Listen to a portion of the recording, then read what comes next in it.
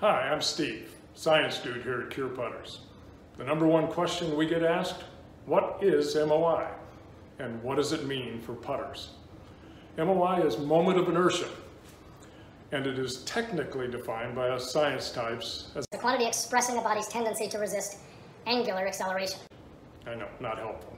The simplest formula is MOI equals mass times distance squared.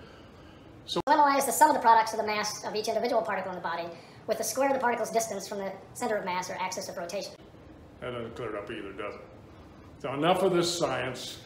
What in the world does MOI mean for putters? It means resistance to twisting. And this resistance to twisting means stability. It means that MOI and stability are directly related.